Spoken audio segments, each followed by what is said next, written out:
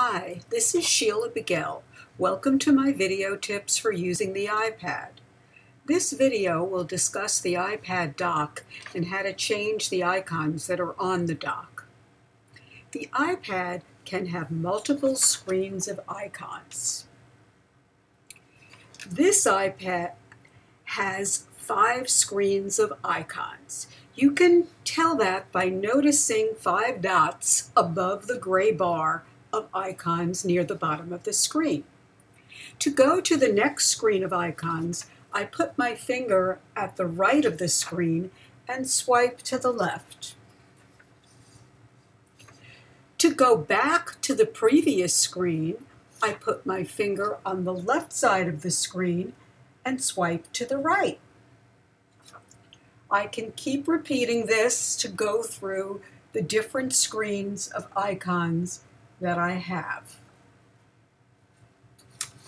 You may have noticed, as I'm going from screen to screen, that the icons on the screen change, but the icons that are on the gray bar at the bottom of the screen stay the same. This gray bar is known as the iPad dock. Apple originally puts the apps it thinks that you may want to use most often on the iPad dock. That way, they can be reached no matter what screen you are on. You can change this and put the icons that you want to on the dock. To change the icons on the dock, you need to be able to move the icons around.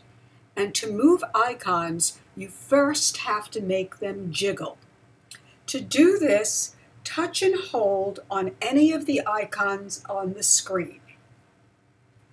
You can see that the icons are now jiggling around.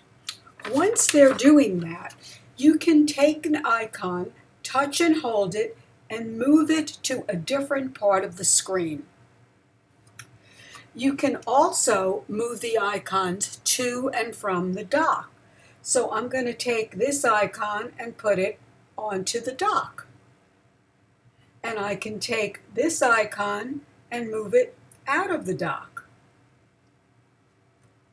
It's also easier to move an icon to a different screen by first moving it to the dock.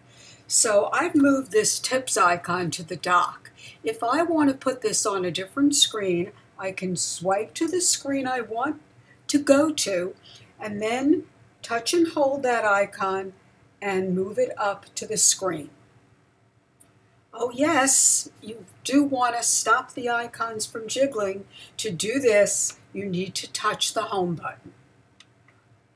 And now everything is still again.